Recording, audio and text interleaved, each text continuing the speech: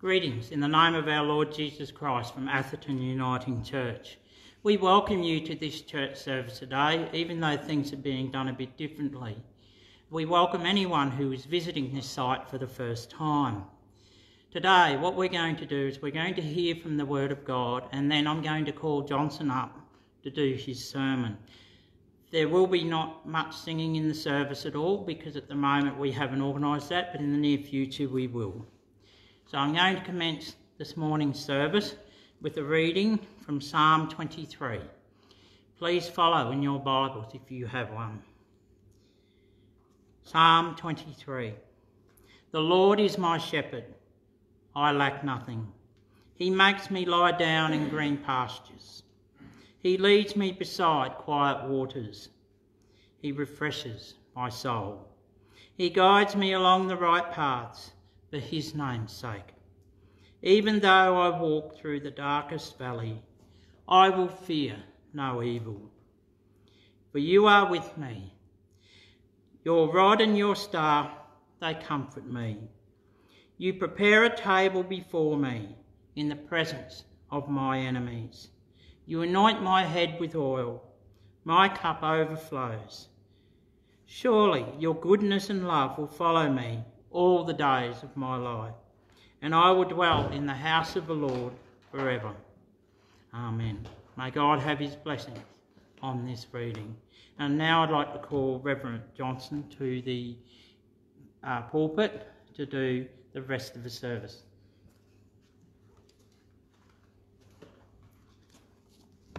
Morning to you all. We just want to thank God this morning that we are doing the service a bit differently. And I just want to say, because God is with us, we don't panic. So my theme today is stop panicking. Stop the panic. Stop the panic. I have read stories about hikers lost in the woods.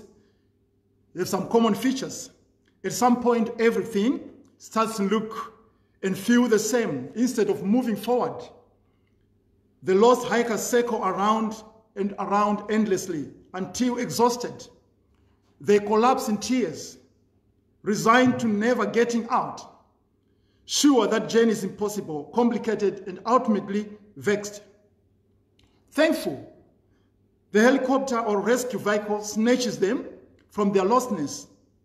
And to their amazement, they discovered they were so very close to being found and freedom. If only they could have seen where they were from, the perspective of above and not from below, things would have been good. Here is the rub. We can't. Discovering the thick and thin of it, the thin and thick of life from the thorns and thickets of life, is part of our human condition. We see things up close and personal. All of us, in some sense, lack the big picture point of view. And so, when faced with venturing into new territories or navigating difficult and unknown terrain, it's easy for us to get disoriented, wander and aimlessly within our limited view of where we are and what we are doing there. That's the way life seems sometimes, doesn't it? Directionless, we are confused, or maybe we are avoiding going in a certain direction that we don't want to go in, but we know we have to go through it. Or maybe we're just dragging our feet getting there. Sometimes we even think we are getting somewhere, learning a new thing, doing a new ministry, understanding a new concept, engaging in a relationship that's important to us, until one day we are stunned to realize we have gotten anywhere. We are essentially back where we have started. I'm just going in circles. Who hasn't cried that frustrating cry? That's the way we feel when we have no idea how to get ourselves out of the place of disorder, disorientation, directionlessness, waywardness. I'm just going in circles. Can also happen when we get fearful, stressed out, anxious, or just plain freak out over where life is going. You think about this coronavirus. People are in a panic mode. They don't know what to do. And this is the situation where we are. What we often do when we feel we are going in circles is to blame someone else for putting us there. Remember the story of Adam and Eve. How did this happen? When God asked him, how did you get into this state? Adam, the woman you gave me, it's your fault I am in this position. And remember, Eva, what about you? It was that serpent. He is the cause of all this. And what about the serpent? He strikes and waddles away. And that is what happens. As we know from our Genesis generating origin story, blaming is just another way of going in circles. We can't get going in forward direction if we don't first take accountability of where we are, accept responsibility for how we got there in the first place. Blaming is easy, but that kind of finger pointing seldom gets us out. In fact, it almost surely secures us deep within. Like a whirlpool, it sucks us downward until we are lost somewhere in the chaos of our own dilemma, wading around in hopelessness, despair, sinking into a mad pit of confusion, disassociation that doesn't allow us easily to climb back out. If blessing is the ultimate connect, blaming is the ultimate disconnect. So that's the kind of wandering I can imagine happened on the trip from Egypt to the Promised Land. Now I know it's a long way, but look, Jesus and Mary and Joseph did it after Jesus' birth. Abraham did it, going to Egypt. Several others made the trip from Egypt and back again to the land of Canaan before that time. It may have taken about 2 weeks on foot, probably less. And the guys were supposedly fleeing, right? So why heck did it take 40 long years for the Israelites to cross the desert from Egypt to the Promised Land? I suspect it has something to do with going in circles. So the Israelites were betwixt and between, but not because they were lost, but because they lost their self-awareness, lost their sense of accountability, lost track of their faith in God. You can't move forward when you are caught in the circle argument of the blame game. Before they could enter into the Promised Land, they had to stop longing for their life of the past. They had to wait to enter into that new place and into a truthful relationship with themselves, with each other, and above all, with God. Don't misunderstand. When they first got out of Egypt, it was like, all right, we did it. But pretty quickly, it turned into, what the heck did we just do? We have no idea where we are going or what we are going to find there. Do we really want to do this? How are we going to pull off this? And when the celebration ends, then the blaming starts. How many have found yourself in a relationship like that, in a new job like that? And yet God provides for them in wilderness place, in their in-between commitment. Their kind of wish-wash faith, God provides sustenance, water, direction, and encouragement for the entire 40 years. Even when we are only half committed, Jesus is still making his presence known. In just last month, he saw many of his disciples begin to disappear. He saw so many still on the fence, not understanding God's love for them. Jesus taught furiously in those last months, trying like a villain shepherd to move forward out of the valley of despair and shadows into a place where they could accept from him the living water of eternal life. In the end, only a few were still with him. In the Exodus story, none of the original group make it to their destination, not even Moses. And still God is with them. What kept back? What took so long? Why couldn't they move forward over the finishing line? Most couldn't even get closer. It wasn't that God wasn't listening. It wasn't that God was providing. It wasn't even that the Israelites couldn't trust God would keep on doing the great things he's done.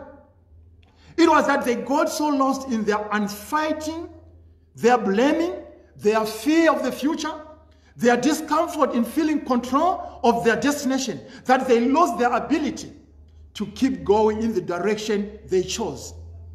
They got so much caught in circles that they couldn't bring themselves to trust Moses to lead them through to their destination. What did they know anyway? They thought. He doesn't know what we find there any more than we do. And the feet dragging began, the bickering commenced, the arguing, the blaming, and the insecurity reigned. And before you know it, 40 years went by. 40 years, people, the Israelites are the ultimate procrastinators. But wait a minute. Are we so different from those guys? Are we so different from them? How long are some people willing to stay in abusive relationships? How long are people willing to drown their fears in alcohol or other escape instead of facing the things they need to do or the decisions they need to make? How long are people willing to live in fear of taking the next step in their lives or committing to a new relationship for fear it may not work out? So the Exodus story is our story. Discomfort is a powerful force in our lives, isn't it? Especially the kind of discomfort that is driven by fear. Caused out of that panic, that only I call panic. Procrastination, anger, nostalgia, infighting, and secularity. The only way to get out of that place of panic, of being lost in the woods, that place of limiting and purposeless perspective, is to somehow get out of the circle trap of blame and get back into the road of life. That's where Jesus came in, the good shepherd. In our case, God's helicopter driver. Don't get me wrong, Jesus is no helicopter parent, hovering over us, guiding us from making mistakes or falling over here and there. Jesus is not in the business of hyper-monitoring our every move, correcting our very mistake. Jesus is not even opposed to taking the blame. We can't cast upon him. Like Moses, Jesus is willing to wait, even more than 40 years if necessary, for us to come around and find our way to the following year again. God is a patient God. And most of the time, God waits for us to figure things out, to follow his direction, and to allow him to lead us once again forward into the land of milk and honey, by the still waters, to the green pastures, where we can be at peace. What do you do when you find yourself lost in the woods and going in circles? Stop. Calm. Just calm down. Take a deep breath. Take a stock of where you are and find the signs that lead you forward. We too, in our lives and in the life of the church, need to do the same. We need to stop the panic, stop in our tracks, and stop a deep breath of the Holy Spirit's power. Be aware of Jesus' presence, of that shepherd's rod and staff that serves as both map and compass, that allows us to make sense of where we are and where we need to go. The Lord is my shepherd, I shall not want. He leads me in green pastures. Jesus, who can calm our fears, restore our faith, still our stubbornness, lift us into hope. Jesus is the only one we look in order to stop our minds from fighting and return us to the place of following. Jesus is the sign and signifier of our lives, the only signified, the only compass of the church. The church should have the compass from Jesus Christ. As we are moving, let us not panic. This is the essence of repentance. Stop the panic. Let us not panic. Stop the blame. Turn from blaming to take responsibility for who we are in our journey. The direction we know we need to go. The courage we need to get there. And the one we need to follow.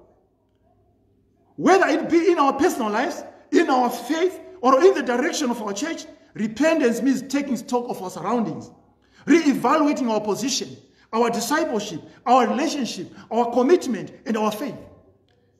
Hope means choosing a direction and following it forward. And that direction is always Jesus. The Lord is my shepherd. God is a God of the turn and the God of return. The word for repent is to turn around the other way. Not just to go in a different direction, but to follow the direction of God. God knows we can't do it on our own. That's why he sent Jesus Christ. And that's why we can say, the Lord is my shepherd. I shall not want. Stop the panic. Trust the Savior. Trust Jesus Christ. He is the way, the truth, and the life. You should know that. Trust Him. We don't need to leave our shadows behind. They follow us because they are our past and they remind us of where we've been. But meanwhile, we need to keep traveling towards the light. In this way, dark valleys, dark times, times of confusion, times of circling the forest don't last. In this way, the times of the coronavirus will not keep us in panic mode. It will help us to understand who is in control, who is in charge. But only God, Jesus, knows the way through the valleys to the waters. And we need Him. Sometimes the emptiness and the panic of loss where we've been can envelop and swallow us up, where we need to go. Thick darkness makes it hard to see our way. That's why we need a shepherd who can bring us out of transitories into the eternal life. And that is very important for us to know. The word shaft in the 23rd Psalm restores. This is what God does for us. He restores us to the right path. The word shaft comes from teshuv. The word for repentance. It means to turn or return, to allow ourselves to be led or guided into the right way. And that is what we need. So the returning of our souls to God, the relationship, God as a leader and as we as followers, is the moment of healing that takes us from the shadow to walking in the awareness of the light. Even though we walk through the shadow of valley, it's just a shadow. It's not death. Shadow doesn't kill. So we Christians, we are not afraid of death, for we know where we are going. So it should not be a worry for us as Christians, but it should encourage us to say, as Christians, in this time when the world is panicking, when everyone is panicking, we hold on to our faith because God is with us. And we know that God is with us. And He will never forsake us. He will journey us through the valley of the shadow of death. For we know that God is with us. May the good Lord bless you. May the good Lord help you this morning, wherever you are. Help you to give you comfort and rest and understand that God is in control. He is in charge of our situation. So worry not. Be happy. Be in Christ from now and evermore. Amen.